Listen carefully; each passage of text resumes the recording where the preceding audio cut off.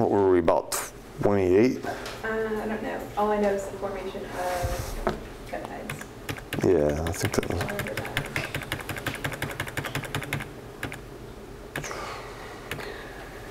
Yeah, 28. 28. Wow, I can't believe I remembered that. So peptides are small condensation products of amino acids. They are small. So isn't that my job to read you these PowerPoints? So small compared to proteins. Just kidding. Yes, basically peptides are like small polymers of amino acids. Proteins are larger polymers of amino acids. So if they're small, you can call them peptides. Smaller, like as it says, they're less than 10,000 kilodaltons. Or not 10,000 kilodaltons. 10,000 daltons or 10 kilodaltons. Does that make more sense? Sorry about that. and do we know how are these polymers made? They're like these condensation reactions where you produce water, or dehydration where you're taking water out of both of those to form the polymer. And this is called, anybody know?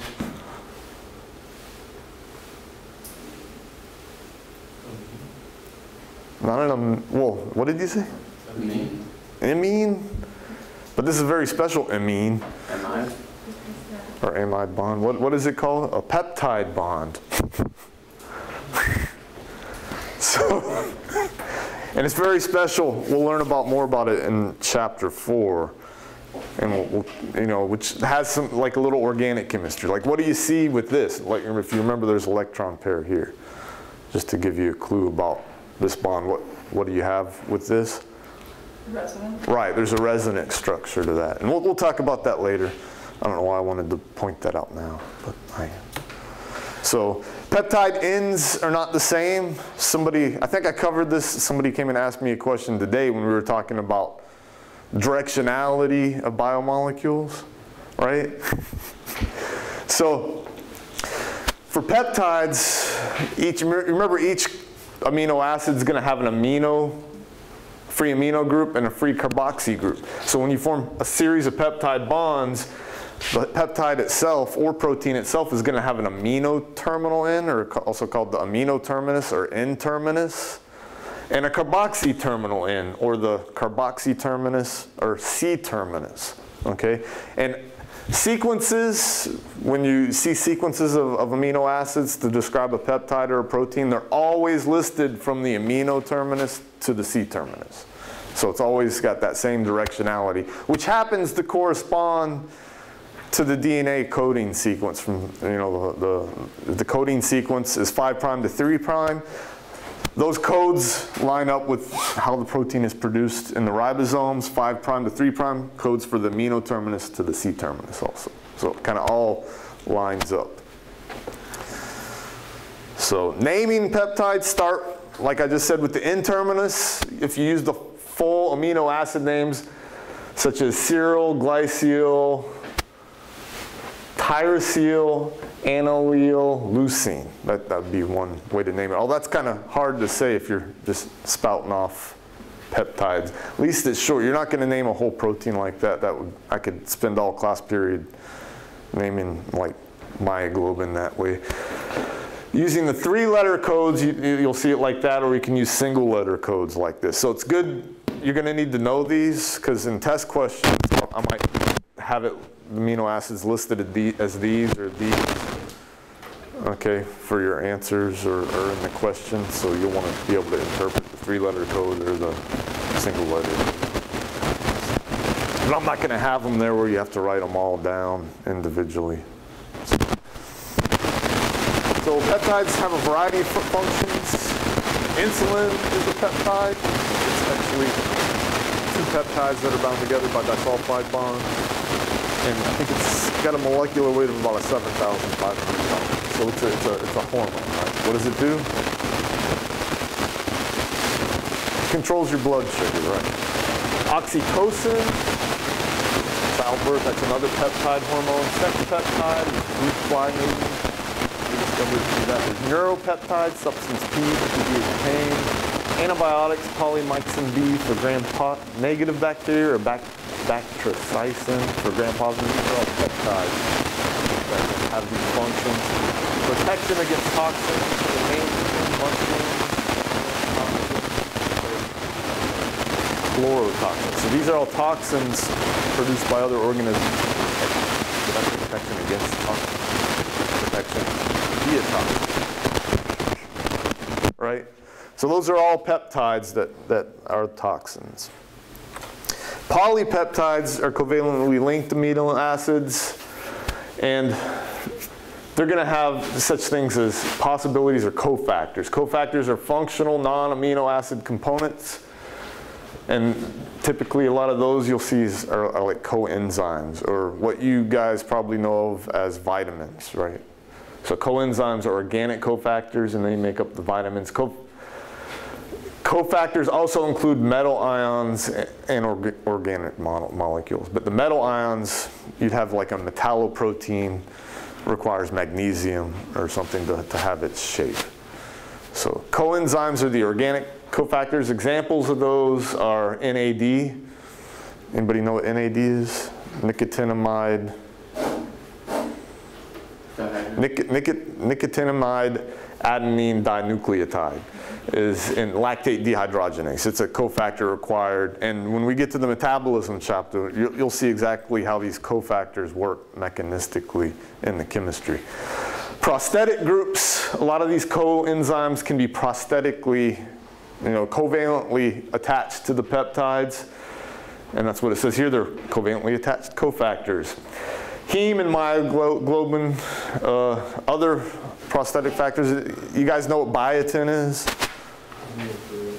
Isn't it for strong nails and strong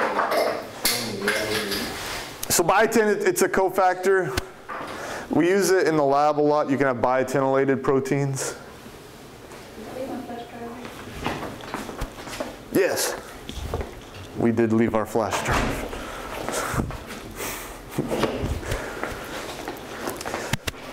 So biotin is covalently attached to lysines. You form an amide bond with a lysine, and it's like a cofactor on a chain, and it actually swings back and forth between two parts of an enzyme carrying carboxyl groups. But we'll learn about that later. And then there's other modifications, and those can include phosphorylation. You can add lipids and sugars to proteins, so tons of different modifications. And you can see polypeptides vary in size and number from like cytochrome C, it's about 12,000 Daltons, all the way down to this protein called Titin, right? Which is about 2,993,000 Daltons. And this is actually like the spring in our muscle fibers. So it's super huge, and everything in between. And then classes of conjugate proteins include lipoproteins, which have lipids attached to the proteins that include beta-1 lipoprotein of the blood. Glycoproteins have carbohydrates attached. A lot of immunoglobulins have carbohydrates attached. Not just immunoglobulins, but your blood types. A lot of those are carbohydrates that determine your blood type. Phosphoproteins are critical in cellular regulation and intracellular signaling. So phosphates are added to different proteins all the time. And I guess an example is casein in milk, but you'll hear protein kinase. Do you guys remember what kinases do? They phosphorylate proteins. Well, protein kinase is activated by protein kinase. So that phosphorylates protein kinase. So protein kinase can be a phosphate protein.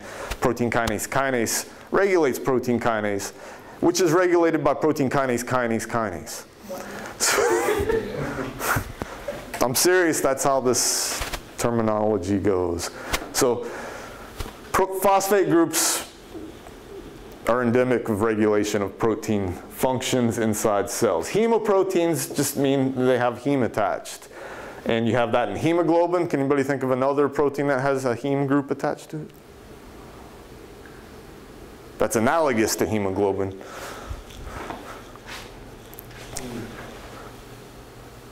No ideas? Myoglobin. What about myoglobin? You guys heard of that? Yeah, myoglobin's in muscle. It stores oxygen in your muscle. Hemoglobin delivers oxygen to your muscles. So I think in chapter 5 we learn about the differences between the two and why one is better at delivering oxygen, one's just better at storing oxygen. Flavoproteins have these flavin nucleotides that, you know, associated with them, like FAD. You guys heard of that cofactor? And then metalloproteins all have some sort of, you know, metal ion associated with them. Iron is ferritin. Zinc requires alcohol. Alcohol dehydrogenase requires zinc, not vice versa, and so forth. Calmodulin modulates calcium and needs calcium. Molybdenum, I can't see that. Is dinitrogenase, and then copper plastrocyane. So what to study about peptides and proteins? What do we study about peptides and proteins is what is the sequence and composition? So what's an easy way to sequence proteins? If you know the cDNA sequence, it's super easy to sequence proteins. So I don't know, last time I taught this class we used the other book, and in that book that teaches you like this really tricky puzzle solving way to sequence the proteins where you're using proteases, specific proteases and chemical cleavage so you can derive sequences of short proteins. This book doesn't do that, so I'm not going to put that on your test because it focuses more on the more modern techniques. You can use MS to determine sequences of proteins. How does it find its native fold? And what a fold is the final shape a protein takes, and its native fold is the fold it's naturally found in. How does it achieve its biochemical role? How does it function? How's its function regulated? Phosphorylation regulates a lot of functions, and other things do too. How does it interact with other macromolecules? Other macromolecules can regulate functions. How is it related to other proteins? Where is it localized within the cell, and what are its physicochemical properties? So, mixture of proteins can be separated, and that's the first thing if you're studying a protein is you want to isolate and purify that protein. And separation relies on differences in physical and chemical properties such as charge, size, affinity for some ligand, solubility, hydrophobicity, thermal stability, and chromatography is commonly used for prep separation. So for preparing a large scale of one pure protein, we're going to use chromatography. Example of thermal stability is in the clinical lab, there's different isozymes. They all have the same function, but if you want to measure a specific isozyme in the blood, for example, alkaline phosphatase, if you heat that plasma sample up to 65 degrees, you're going to kill any of the bone-derived alkaline phosphatase. So that's one way you can determine bone-derived alkaline phosphatase activity by measuring the activity before you kill it and then after you kill it, and you can determine the bone-derived alkaline phosphatase activity that way. Hydrophobicity, you can partition it into a different phase, like using phase chromatography and so forth. Same thing with solubility. Solubility, I think I talk about it up in here, but one method of purifying, normally the first step in purifying a protein is you're going to do some sort of precipitation reaction where you use different concentrations of a salt that will precipitate different proteins at different concentrations of that salt. If you guys are taking proteins class, anybody this semester? Because I changed it probably since you took it. So I have people purify IgY from eggs, and you precipitate those. First you precipitate lipids out of the eggs with a polyethylene glycol. Then as you increase the concentration of that polyethylene glycol, you precipitate the antibodies out of those eggs. So. Continue. Column chromatography, just a way to separate proteins based on how well they're attracted to this stationary phase. Chromatography typically has two phases. You have a stationary phase and a mobile phase. And what separates the analytes in column chromatography is their differential affinity for that stationary phase versus the mobile phase. In this example, analyte A gets retained the longest, so you can separate it from B and C, which don't get as separated. C has the least affinity for the stationary phase, so it elutes first. B is has the next higher affinity for the stationary phase, which will elute next, and A gets retained the longest, which you're able to separate the three. And there's a number of different methods in chromatography for the stationary phase. Did anybody tell me any examples? Did you guys cover any of this in organic before? Yeah, so what kind of stationary phases are there, do you know? So there's partition chromatography. Anybody ever heard of reverse phase or normal phase, HPLC? So that has to do with the analyte's ability to partition into like immiscible phases. So in reverse phase chromatography, your stationary phase has all these long chain hydrocarbons on it. So you have a hydrophobic phase, you know, attached to the stationary phase, or the stationary phase is a hydrophobic phase, and you run a hydrophilic mobile phase, something like methanol or some aqueous, something along those lines. And the ability for analytes to partition into the non-aqueous to the aqueous phase separates them basically. There's also, and normal phase is just the opposite, where you coat normally silica with some kind of aqueous solvent. So the silica is coated in water, and then you use a non-aqueous mobile phase, and it's just the opposite. So what you've probably done in organic chemistry is TLC using silica, and that is, it's not partition, I forget what it's called, and I'm bad at that. Basically you're using hydrogen bonding and polarity, because it'll stick to the OHs on the silica.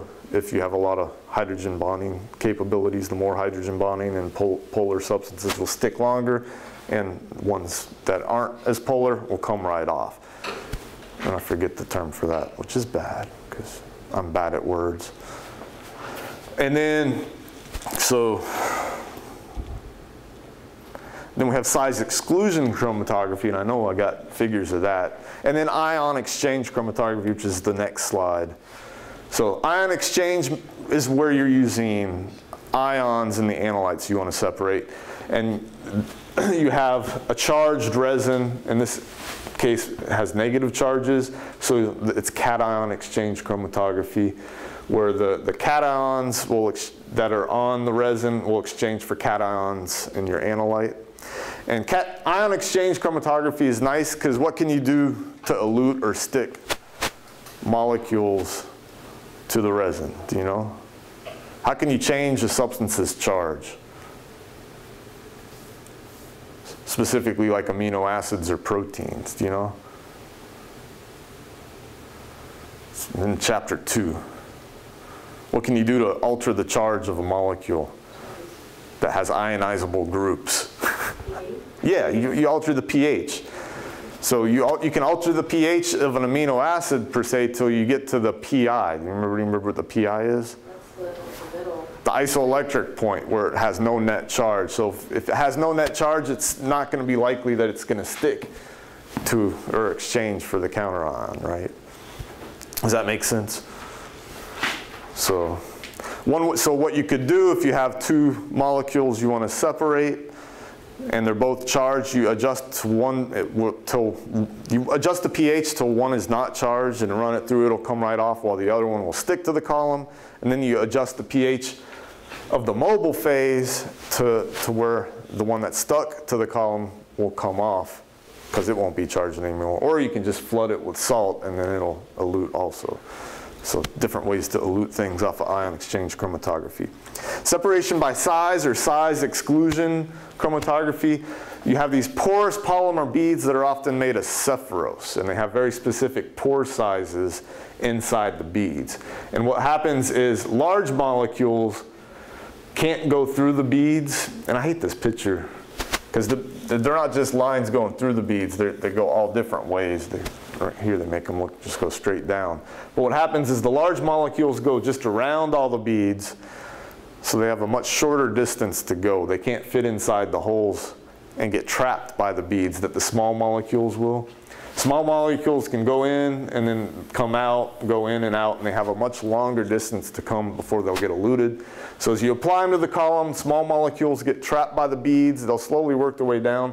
Larger molecules will come right through. And if anybody wants a demonstration, just come see me in the lab. We've got a size exclusion column set up with dextrin that's dyed blue, so it's a large dextrin, and vitamin B that's a yellow or red color, I forget. But you can see the colors separate, and it's neat. So come see me if you want to see a demonstration of the size exclusion chromatography. And separation by affinity is where you use some natural ligand receptor binding activity between two molecules, such as you can coat a solid phase with an antibody, and it'll grab whatever it grabs, what the antibody was raised against. Or you can coat it with a ligand and run the cell lysate through, and your receptors to that ligand will bind to that, and so forth. One of the common ways to produce recombinant proteins is you add a polyhistidine tag at one of the ends of the protein that you're going to produce. That polyhistidine will coordinate nickel, so what they have are nickel columns, and anything with a hist tag will stick to that nickel. And does anybody have a chance to go over structures of the R groups on amino acids? Anybody know what the histidine R group is? It's an imidazole. So it's got an imidazole group. If you have polyhist tags, a protein with a polyhist tag stuck to the solid phase, the way you elute that, or an easy way to elute that, is if you flood the mobile phase then with imidazole, and it'll displace all the histidines bound to the stationary phase. Does that make sense? Okay. Electrophoresis for protein analysis. Who here has done electrophoresis? I know some of you, many of you probably have. So what is well, I guess I have it up there. I can't ask you. Unless I make you guys read the things. So we put an electric field on the proteins we want to separate. Typically we use a gel as a solid support because that gel will help retain larger proteins or molecules, while it pulls, the smaller ones will travel faster. You apply electrical field and it's going to pull proteins according to their charge, and the gel matrix hinders the mobility of proteins according to their size and shape. So two ways to separate based on charge and size and shape. And typically a page looks like this, and they gave me this little movie I can show you if I know how to do it.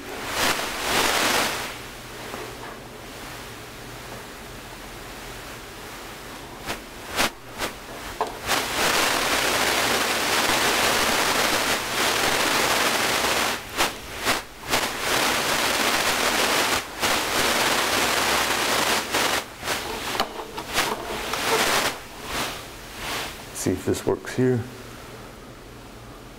Oh, it's going to harm my computer.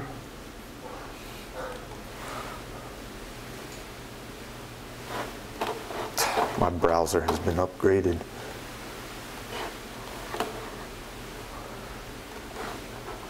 I'm sure you guys know this already.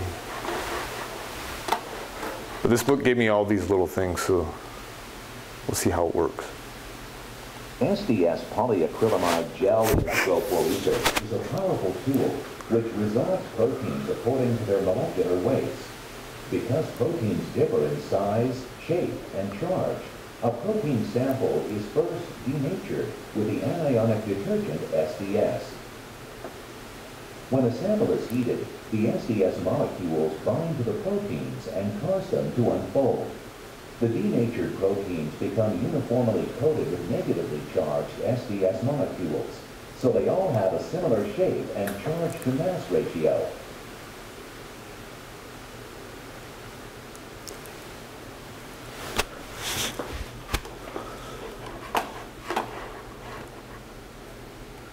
So do you guys understand what they're doing here? So this is the most common form of electrophoresis you'll do with proteins. SDS page, SDS polyacrylamide gel. And the SDS, the whole purpose of that is to unfold the proteins, it kind of linearizes it and coats it with a negative charge. So the amount of charge is basically proportional to the amount of length there. So with this way, it kind of normalizes any shapes or charges already on the protein molecule. And so everything will separate based on its charge and length, basically.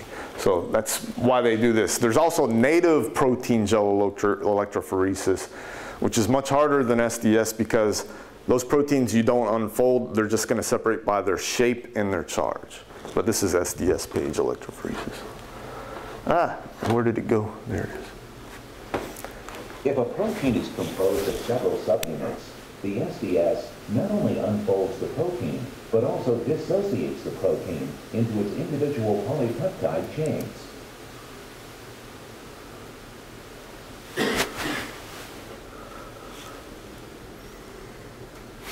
The mixture of denatured proteins is then transferred from the tube and loaded into a well that's been cast in the top of a polyacrylamide gel.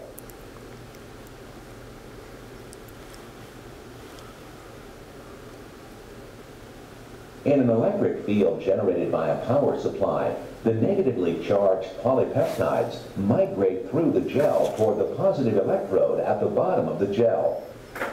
The migrating polypeptides are retarded by the tangled network of polyacrylamide.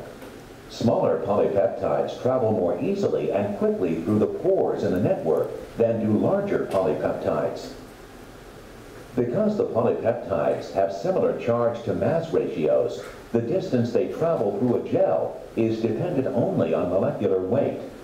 Based on this principle, proteins are separated according to their sizes, with low molecular weight proteins having greater mobility than high molecular weight proteins.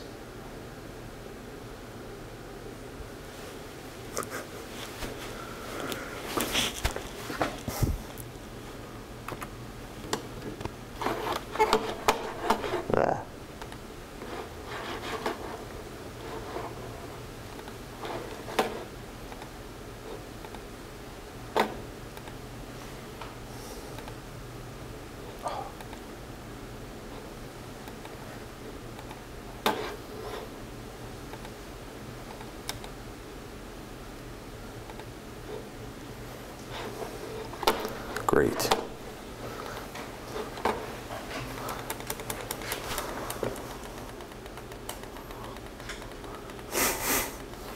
I lost my place.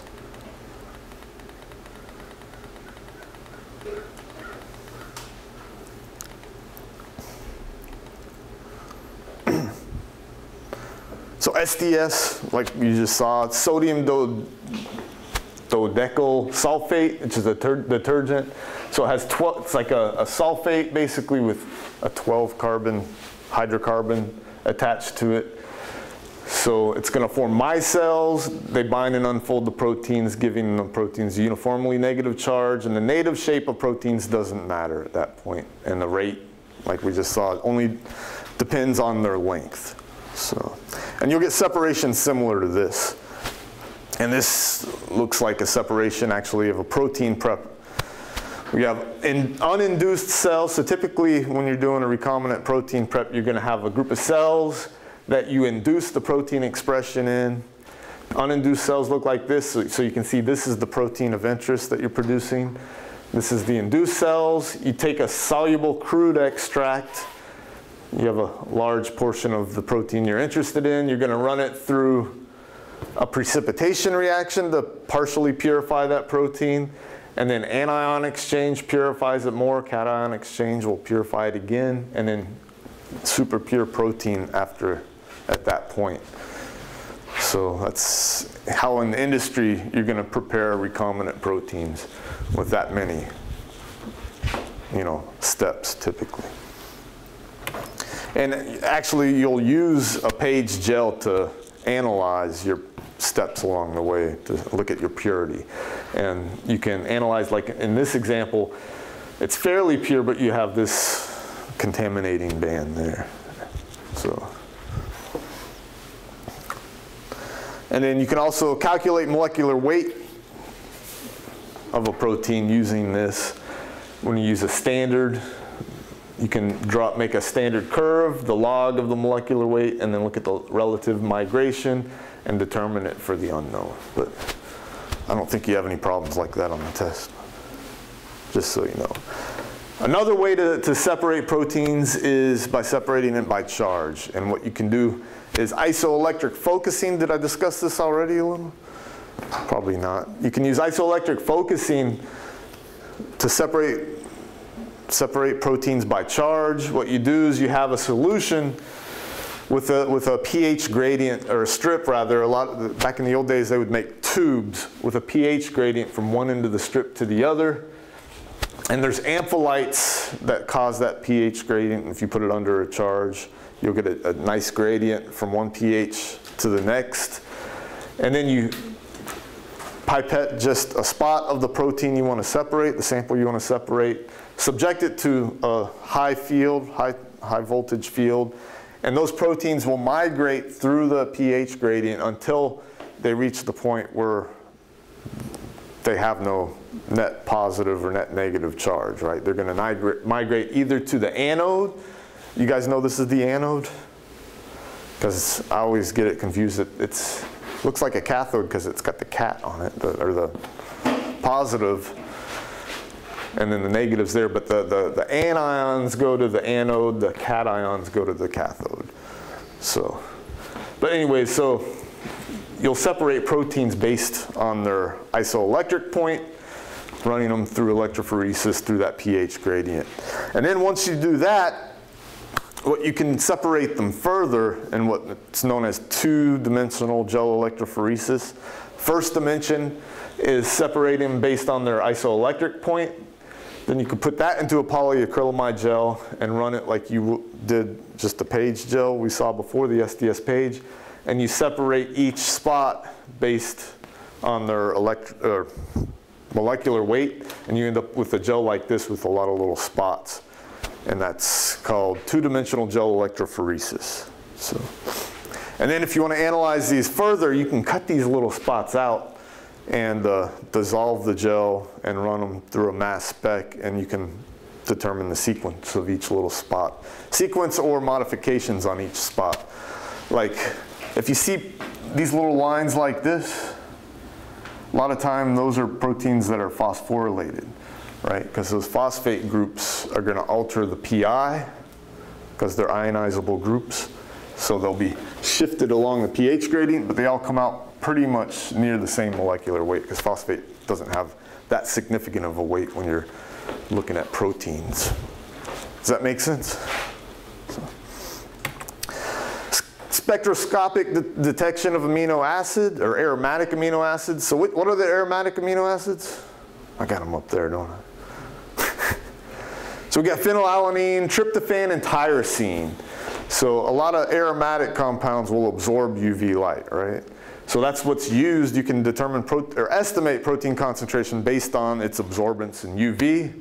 Proteins typically will absorb maxima around 275 to 280 nanometers. So who here has measured DNA concentrations? What's that ratio? 260 to 280. So what does that tell you? The purity. Your purity of your DNA. You look at the 280 because that tells you how much protein is contaminating it. So the higher that ratio, you want it to be around 1.8 to 2 for DNA, right? And the higher that ratio means you don't have a lot of protein. The more protein you have, the lower that ratio is, and the more dirty your DNA prep was. So tryptophan and tyrosine are the chromophores that contribute the most to that. If you remember, tryptophan has that indole ring, tyrosine has a phenol ring, basically. Concentrations can be determined by UV visible spectrometer using Beer's law, so you can just determine the concentration based on its absorbance at 280, typically. And this next slide shows you the absorption spectra of both tryptophan and tyrosine, and then phenylalanine's really not much. Specific activity is the activity divided by the total protein. There can be used to assess protein purity also, and I forget what this figure about, is that this has more activity than this, right? If the red molecules are the active protein molecules, you know, the activity divided by the total protein, both of these basically have equal activity, but this one has more specific activity because it has a lot less total protein. So, protein sequencing. So it's essential to further biochemical analysis that we know the sequence of the protein we are studying, right? So proteomics has been going on big for a while now, and they've come up with incredible techniques to sequence and determine modifications on proteins. So it's easy to just generate the actual sequence from DNA sequence. We've sequenced the genome, and it's easy to find the open reading frames. You can put together you know, what amino acid goes where and put together the proteins that way. And one way to do it directly, the classical method to do it directly from peptides is Edmond degradation, which you have successive rounds of N-terminal modification, cleavage, and identification. It can be used to identify protein with a known sequence. Mass spectrometry is more modern method. MALDI-MS and ESI-MS can precisely identify the mass of a peptide and thus the amino acid sequence. And MALDI, anybody know what that is? So that's matrix-assisted laser desorption ionization. And ESI is just electrospray ionization. So both of these front terms just describe the method of ionization, because in order to do mass spec, you have to have ions. So both of these just describe the method of ionization of your analytes. And then MS is just mass spectrometry. And can be used to determine post-translational modifications also. So this is an example of Edmonds degradation. You have your peptide.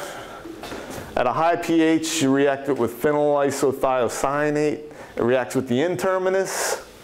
Then you drop the pH, and this will come around and attack that and cleave the N-terminus. You can purify this from the solution and then identify it either with TLC or HPLC or mass spec also. So you do that with different rounds. You can kind of chip away at this sequence and determine the sequence that way. So, but it's kind of a long, laborious process. Mass spec, however, so you have some sort of ion source. This looks like an electrospray ionization source. Typically, they're going to be coming off a chromatography column, HPLC type column. And it'll spray your solution in there, which generates a charge. It might degrade some of the spectrum. Then it sprays it into where you have a vacuum. And then this figure doesn't really go into that much detail, but typically you have like a repeller that's going to repel any of the ions you have here down a vacuum. And for time of flight mass spec anyways, it just measures the amount of time it takes to get to the end of the tube, the vacuum tube, and hit a detector. There's also what's known as quadrupole or ion trap, but that's beyond this class today.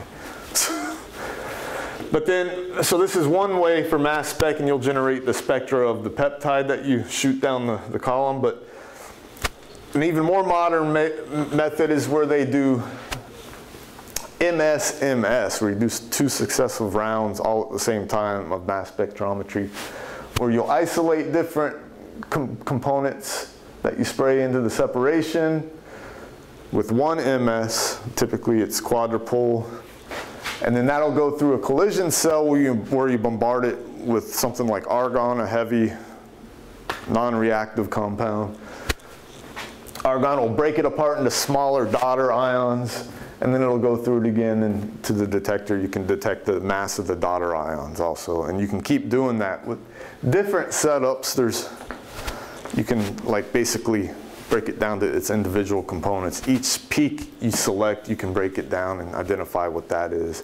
So you can determine the whole sequence and modifications of a peptide, basically. So. So protein sequences as clues to evolutionary relationships. Sequence of homologous proteins from a wide range of species can be aligned and analyzed for their differences. So we can look at one protein that we see across different species, and you'll see differences among those, but then you'll see the similarities too. So those similarities are going to tell you what? Where you see similarities in proteins across species. Yeah, so those are like the highly conserved areas. What do you think those specific sequences would be important for, or amino acids? They're most likely going to be important for the function of that protein, right? There's a lot of other amino acids you can substitute that aren't going to matter. Like you can isoleucine with leucine. It's not a big of a change, but if you substitute isoleucine with glutamic acid, that might be a big change, right?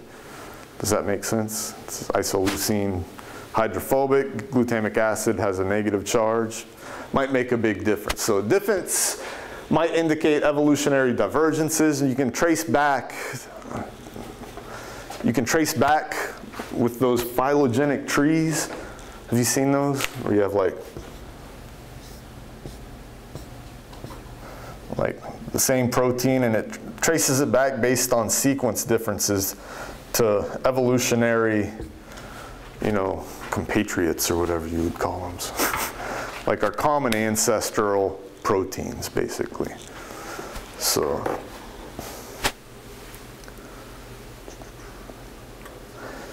and then that's the end of chapter 3. We'll jump ahead to chapter 4 to try to stay on schedule.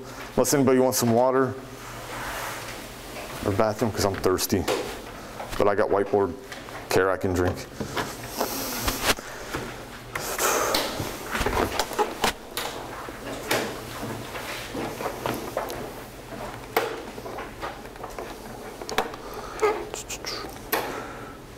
So chapter 4.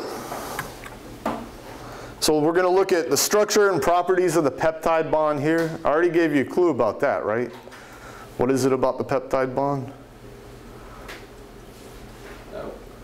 Nitrogen with the carbonyl. So yeah, there's resonance there, right? Structural hierarchy in proteins, structure and function of fibrous proteins, structure analysis of globular proteins, and protein folding and denaturing. We'll look at it in this chapter. So unlike most organic polymers, protein molecules adopt a specific three-dimensional conformation, and that's going to be critical for its function. The structure is able to fulfill a specific biological function. And it's called its native fold. This three-dimensional structure is called its native fold, or conformation. Native fold has a large number of favorable interactions within the protein, and there is a cost in conformational entropy of the folding of the protein into one specific native fold. What is this conformational entropy that we're talking about? And how is that a cost? So we have one protein that's all jumbled up into one specific three-dimensional shape. What do you lose in that? Huh? Yeah, so if it was all just one string, you got rotation around all those bonds and it's disordered. So you're losing all that entropy to have one specific. So you're gaining entropy elsewhere, and these are the favorable interactions with proteins. One is this hydrophobic effect.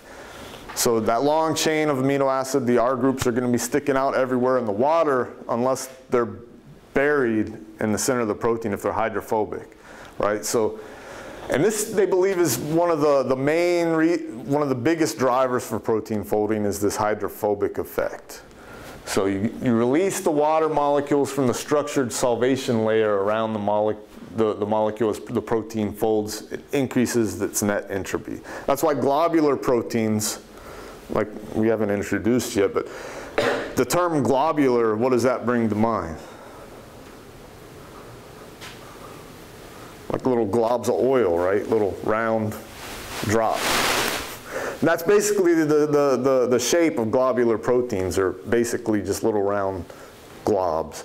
And what that does, if you remember, oil forms those little drops. Why? Because that decreases the surface area of what it has to interact with the water. So it decreases the surface area of the organized water around that structure. Same thing with globular proteins. All those hydrophobic R groups are going to be buried to the center of the protein, so they're not going to have to interact with the water. And you gain a lot of entropy from the solution that way. Okay? The water itself, there's less of it that has to be ordered around the protein.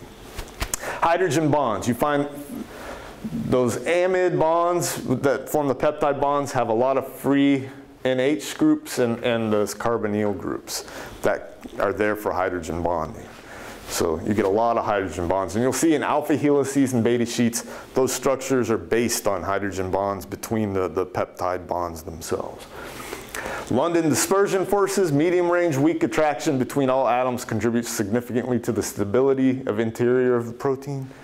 So we get that, and then electrostatic interactions. You'll get charge interactions that help them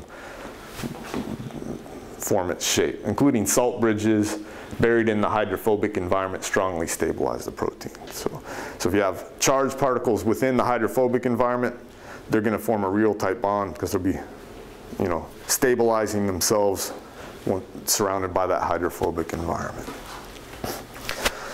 So there's 4 levels of protein structure. This is your primary structure, which is what? Huh? Yeah, it's just the sequence of amino acids is your primary structure. The next level of structure is your secondary structure, and that includes localized structures, such as alpha helices, and your beta sheet structures are considered secondary structures. Those secondary structures will fold amongst themselves to form tertiary structure, which is one complete polypeptide folded chain. When multiple polypeptide chains come together, you get your quaternary structure. And this looks like an example of hemoglobin. So you have 4 hemoglobin peptides form one hemoglobin molecule. Okay? Does that make sense? So structure of the peptide bond. The structure of the protein is partially dictated by the properties of this peptide bond. So the peptide bond is a resonance hybrid of the two canonical structures, right? So the resonance causes these peptide bonds to be less reactive compared to esters, for example, and it causes them to be rigid and near planar. You have this partial double bond character that runs through that peptide bond. So that's an energy barrier you have to overcome if you want to rotate around that. Those are very rigid and pretty much considered just planar.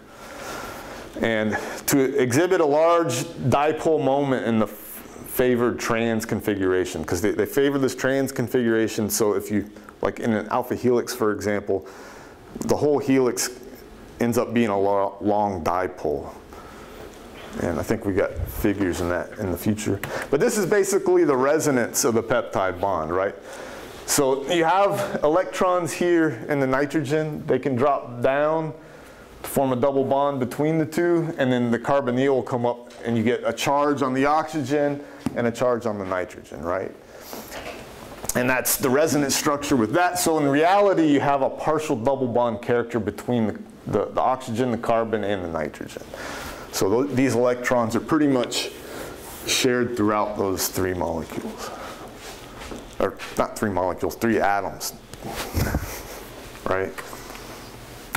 And this is the old book's picture. I think I like the way it, because it shows you the actual pi bonds and how they're really just shared across that plane.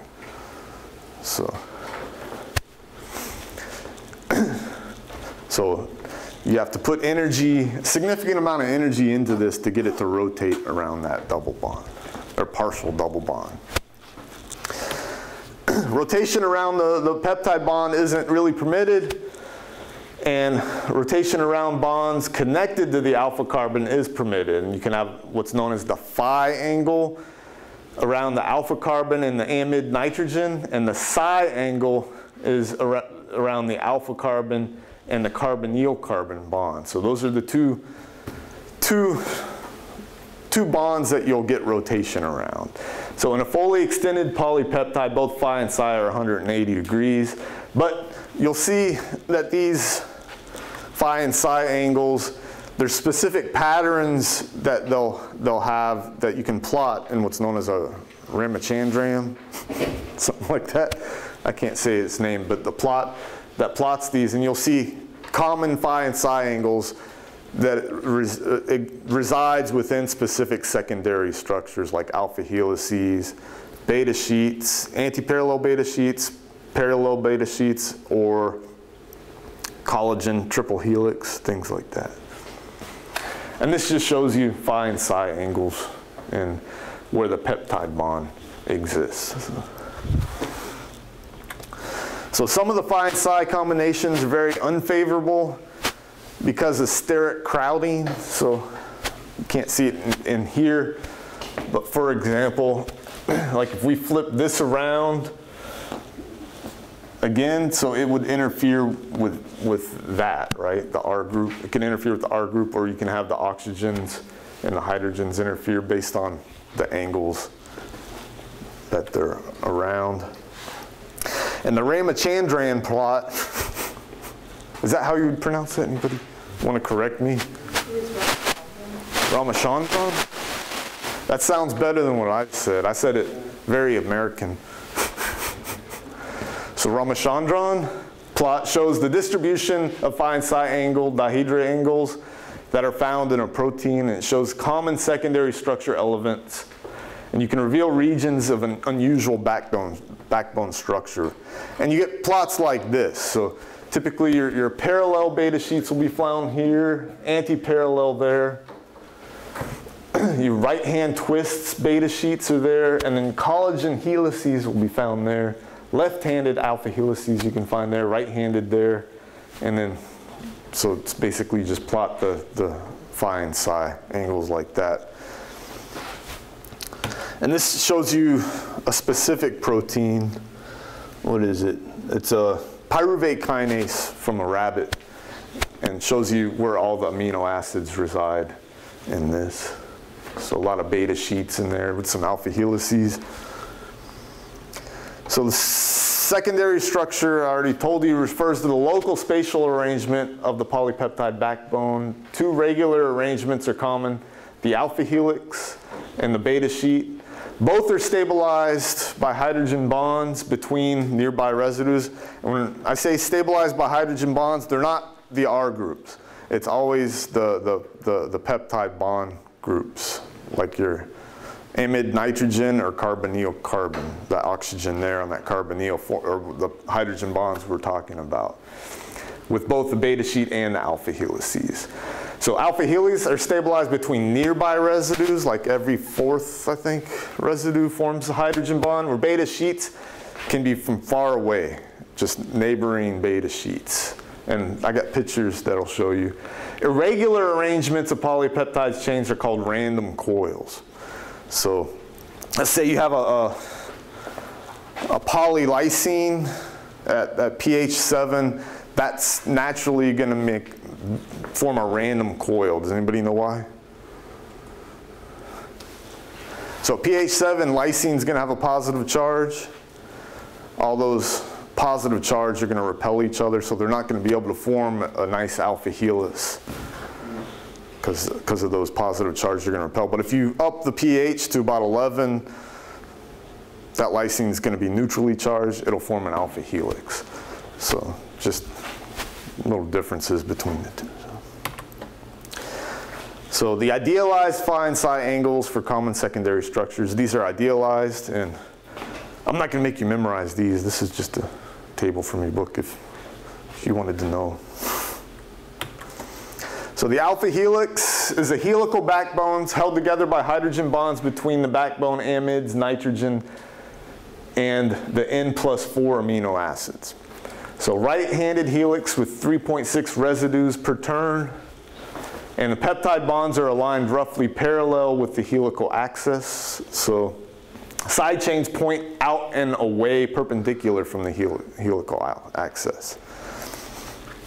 So this shows you right-hand helix and left-hand helix. Basically, the R groups, the side chains project out and away from these helices. The hydrogen bonds are roughly in line with the helices, and there's probably a picture, not yet, but like this. So you have about 5.8 angstroms or 3.6 residues, and you can see the hydrogen bonds you have here is your amide nitrogen with the hydrogen and your carbonyl oxygen forming the hydrogen bond, and that's how they go around in the alpha helix. Side chains project outwards. And this is the front, these are all side chains. So for protein packing and protein ordering, you might see examples like this. So here we have a positively charged side chain on an amino acid. Second one, this is hydrophobic, negatively charged. You see how you have hydrophobic residues on one side of the helix, charged on the other. So typically if you see a helix like this is either going to be buried to the center of a globular protein, where the hydrophobics will want to be buried, and this will be exposed to the surface of the protein where it'll interact with the water, right? And this is called, anybody have a guess as what kind of helix this would be called? Be an alpha helix? It is an alpha helix, but it's a specific type of helix.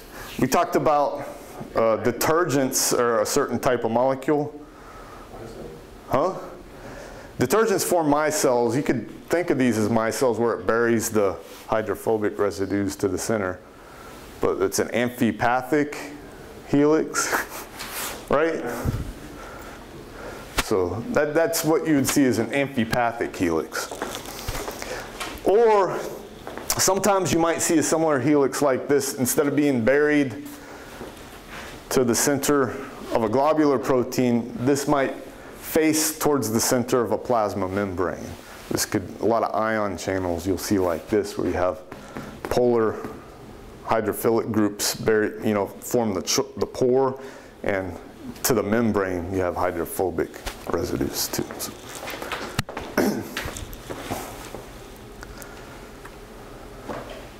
And these are just specifics about the helices, about like their size. The inner diameter is about 4 to 5 angstroms, too small for really anything to fit through the helix itself.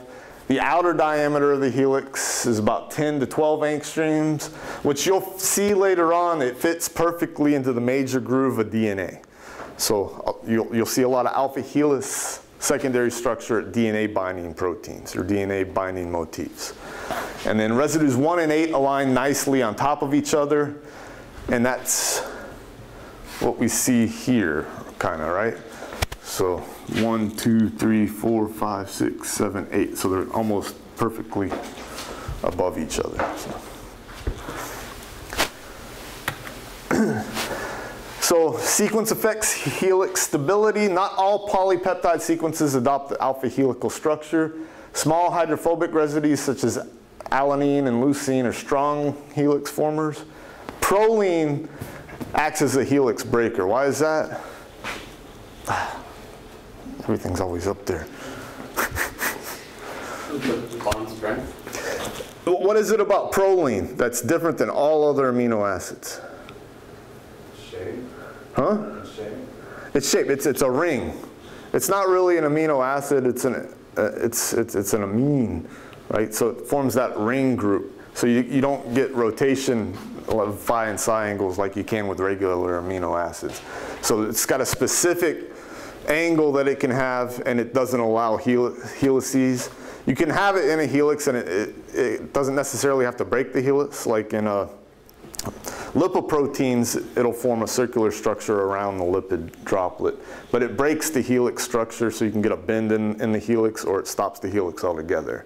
Glycine also acts as a helix breaker because the R group is just a hydrogen, it's tiny, and supports other conformations also. And attractive or repulsive interactions between side chains, 3 and 4 amino acids apart, will affect its formation also, right? Because they'll reside on top of each other. If you have 3 and 4 apart, like here's 4, if they're attractive here, but if they were repulsive, they might not want to form a alpha helix.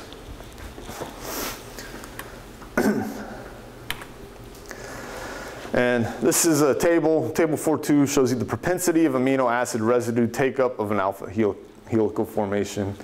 And I'm not going to make you memorize those things. So helix dipole, this is what we were talking about before. If you recall, the peptide bond has a strong dipole. Carbonyl, oxygen is negative, the amide, hydrogen is positive. So when you stack those up on each other in an alpha helix, you get one side, you polarize the whole thing. One side has more positive and one side is more negative. Like you get an alpha helix, so you have basically a large macroscopic dipole moment over to the whole helix. And negatively charged residues often occur near the positive end of the helix dipole. So it looks something like this, right?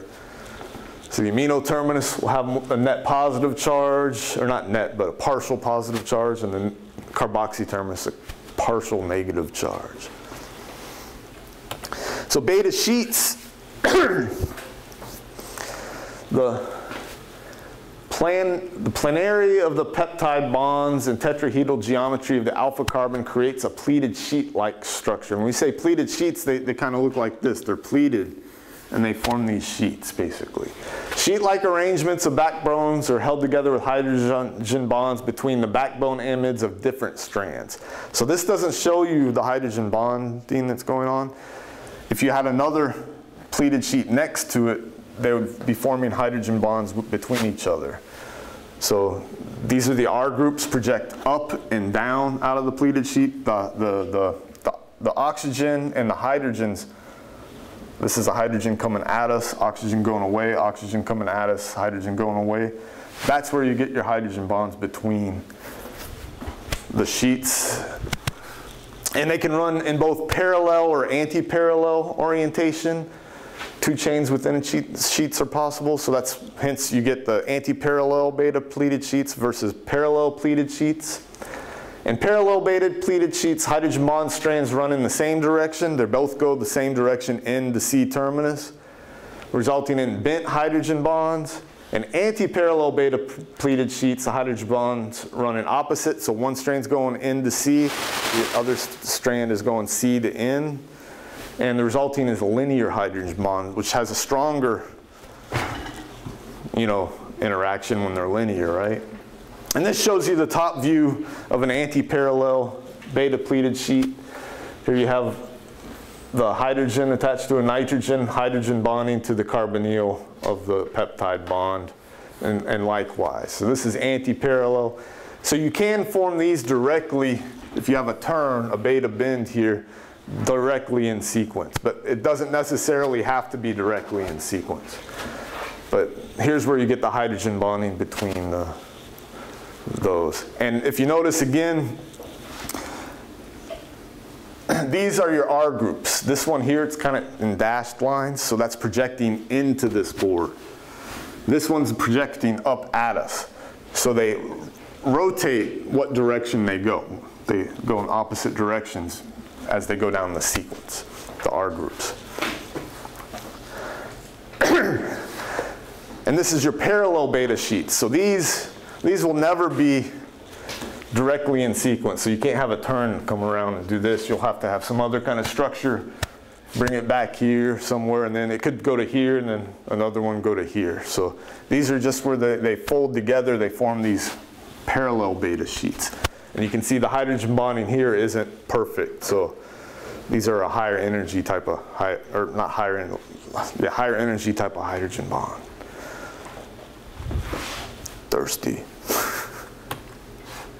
Beta turns occur frequently whenever strands and beta sheets change direction. And like if you had that anti-parallel beta sheet, you could have turns connecting them all. The 180-degree turn is accomplished with 4 amino acids. The turn is stabilized by hydrogen bonds from the carbonyl oxygen to the amide proton 3 residues down the sequence. So you'll have, I got a picture in a second. Proline in position 2 or glycine in position 3 are common in beta turns, and that's because proline has that ring structure, so it's fixed, and glycine because it has a hydrogen, so there's a lot of room there to have that turn. And And this shows you both here. So you have the first one, the second one. In this example, they have a proline, so there's the ring structure. So it's fixed like this to do the turn, and in this example, they have a glycine, and the glycine makes this possible because its side chain is so small. So most peptide bonds not involving proline are in the trans configuration. About 99.95% of them are trans. For peptide bonds involving proline, about 6% of them are in the cis conformation, and most of these 6% involve beta turns. So proline isomerization is catalyzed by proline isomerase, and it's an enzyme that can just switch it from the trans position to the cis. And do you see how that works? And that's going to drastically affect the conformation of that protein, right? So these enzymes can regulate certain protein function just by changing this bond at a turn. And you can like hide an active site or a binding site for a regulatory protein or expose it.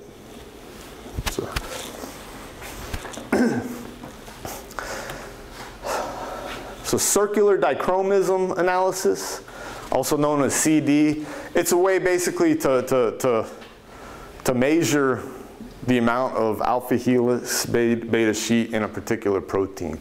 And what it does is it looks at the difference in absorbance between left and right circularity of polarized light. So you measure the absorbance with both and subtracts them, and you can look at the difference.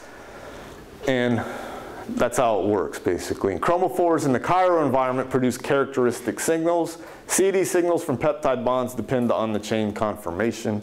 And you can actually, in real time, manipulate a protein and look at the change in conformation based on how you manipulated it. And this shows you CD spectroscopy. It shows you what an alpha helix, beta conformation, and a random coil. And this is an experiment. They take you through basically, they have polylysine existing entirely as an alpha helix. So they'll have a high pH polylysine. It'll exist mainly as an alpha helix like that. You can alter it to a beta conformation by altering the pH, and then a random coil is going to be at a more neutral pH, your polylysine. And this is the CD of all of those conformations of polylysine. Protein tertiary structure refers to the overall spatial arrangement of atoms in the protein, and it's stabilized by numerous weak interactions of amino acid side chains. Largely hydrophobic and polar interactions are going to occur and can be stabilized by disulfide bonds. What amino acid forms the disulfide bonds? No, glycine doesn't have it has a hydrogen for an R group. But disulfide bonds are going to typically have a sulfur, right? There's only 2 amino acids with sulfur. Do you guys remember what those are? Cysteine forms it has a thiol group, so it's a SH, and that's able to form disulfide bonds. Methionine is the other sulfur-containing amino acid. It can't form disulfide bonds because it's got a methyl group after the sulfur, right? So interacting amino acids are not necessarily next to each other in the primary sequence. They can be from long parts of the primary sequence. Just like those parallel beta strands aren't necessarily, they're never going to be next to each other in the primary sequence. They'll be from different parts of the sequence that happen to arrive together. There's 2 major classes of tertiary structure, fibrous and globular proteins. And globular are typical water or lipid-soluble globular, and fibrous proteins typically make up our structural proteins like collagen, alpha keratin, and beta keratin are going to be fibrous. So,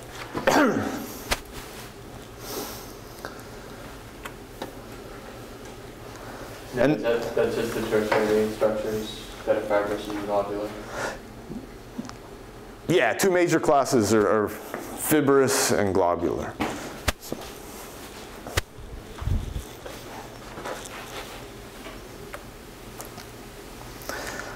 So this is the overall structure of collagen, which is a fibrous. It forms a helices all by itself, but and it's not an alpha helix, it's a collagen helix.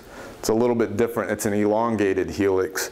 And these helices form a triple helix where you have 3 of them that come together to form this protocollagen, and then that'll eventually form a collagen fiber. And this is looking down at the collagen triple helix, basically 3 different helices together.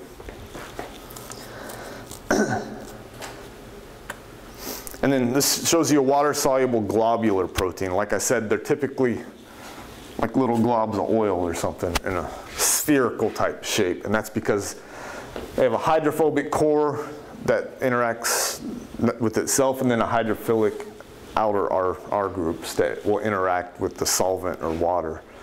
So this one actually looks like myoglobin, I think. Is that what it is? Yep, sperm-ware myoglobin. So fibrous proteins from structure to function. So alpha helix cross-linked by disulfide bonds, we're going to see an alpha keratin. So the alpha keratin with the alpha makes alpha helices, and we get more and more alpha helices. They'll form, we'll see in a second.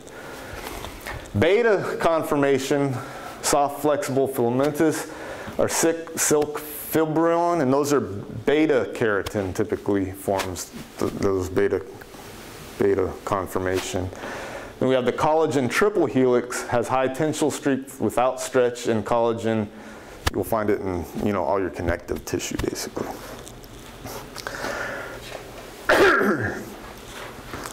This is the structure of alpha keratin that we find in hair.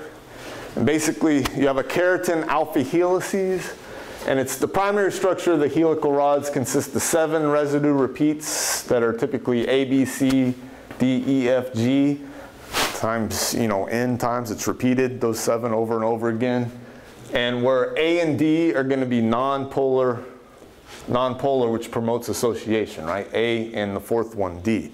So if you remember looking down at that helical projection,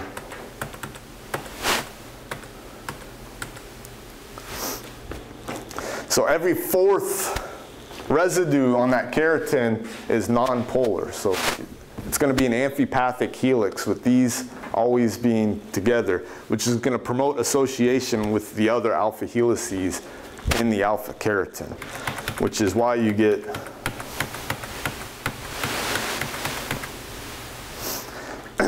basically you'll get 2 coils, a coiled coil that will coil upon itself, and then these coils will come together and form protofilaments, which then come together even further and form a protofibula. And it's those hydrophobic interactions along with disulfide connections between the coils that form these really strong fibers that we see in our hair. So this is just a cross-section of hair showing you the keratin in a double coil, and those coils are packed together to form protofilaments.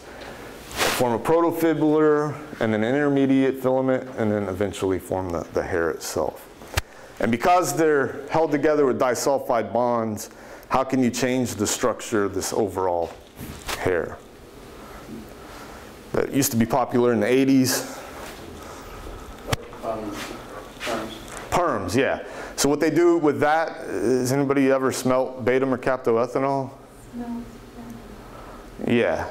Smells like water. The beta-mercaptoethanol, the perm stuff, or that smells the same, doesn't it? So basically that perm stuff breaks the disulfide bonds the same way you use beta-mercaptoethanol to break the disulfide bonds in proteins that you want to analyze.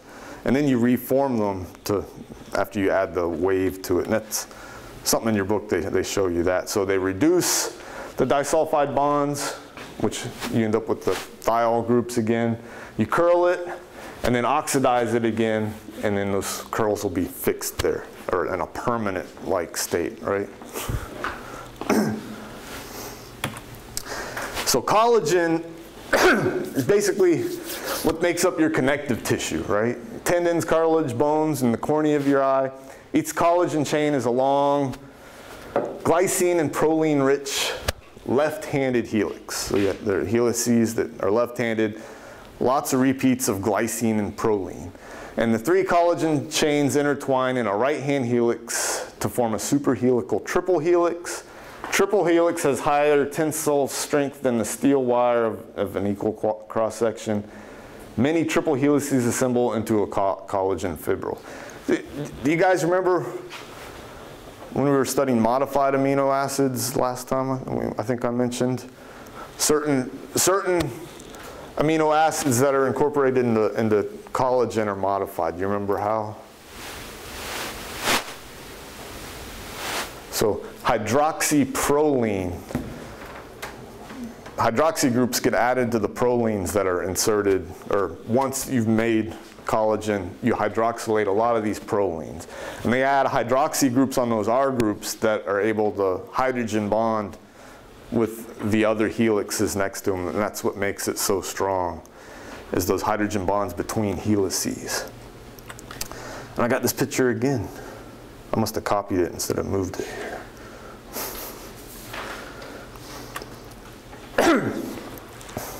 And this shows you pictures of the collagen fibrils. You have the heads here, the molecules, and these cross striations, and they all are sections of these triple helices together. And what I was talking about, 4-hydroxyproline in collagen, it forces the proline ring into a favorable pucker, offers more hydrogen bonding capability within the 3 strands of collagen, and it's a post-translational processing. So that means once you make the peptide, the proline doesn't get hydroxylated until after it's part of that peptide. So this enzyme, prolyl hydroxylase, adds the hydroxy group after it's already part of that polypeptide. And it requires alpha-ketoglutarate, molecular oxygen, and ascorbate, otherwise known as vitamin C, to do that oxidation. And this is a figure from that other book that shows you the hydrogen bonding between side chains.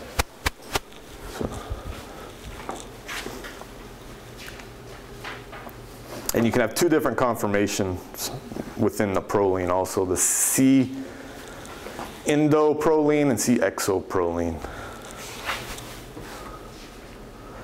So this is the overall reaction with the vitamin C. So you get proline residue, alpha-ketoglutarate, and oxygen and iron. It adds the 4-hydroxyproline residue, and you get succinate and then carbon dioxide. And then alpha-ketoglutarate plus oxygen and ascorbate yields succinate and dehydroascorbate. So silk fibroin. Fibroin is the main protein in silk from moths and spiders, and basically it has an anti-parallel beta sheet structure. Small side chains, you have alanine and glycine allow the close packing of these sheets. And the structure is stabilized by both hydrogen bonding within the sheets and London dispersion interactions between the sheets. And this is what the sheets look like.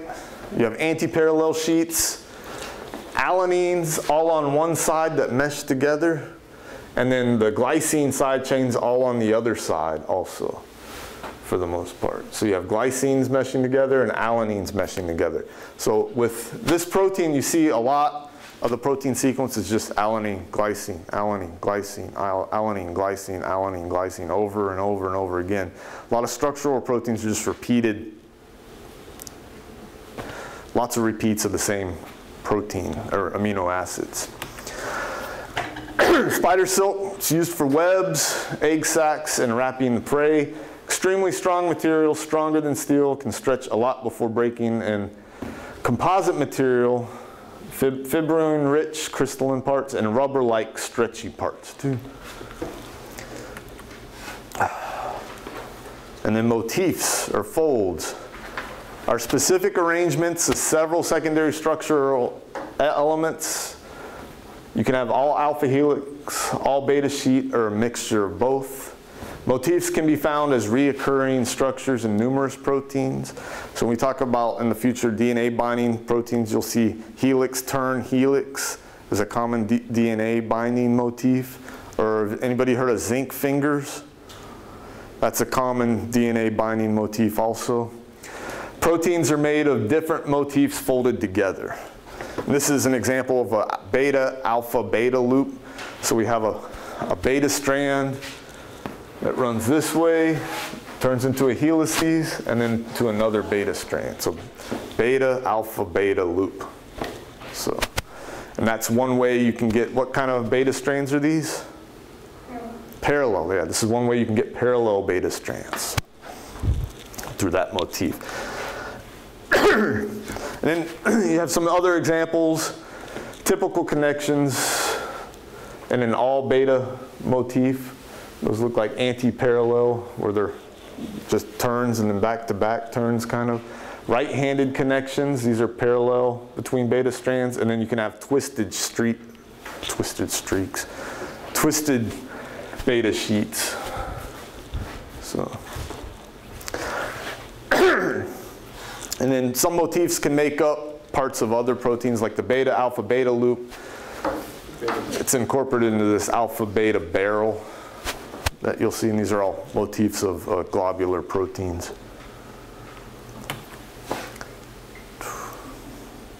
Is that clock right? 5 minutes fast. Huh? 5 minutes fast. 5 minutes fast? Mm-hmm. So we got 10 minutes? 4 minutes? Oh.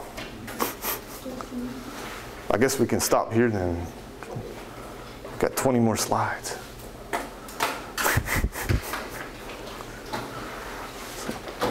Quaternary structure.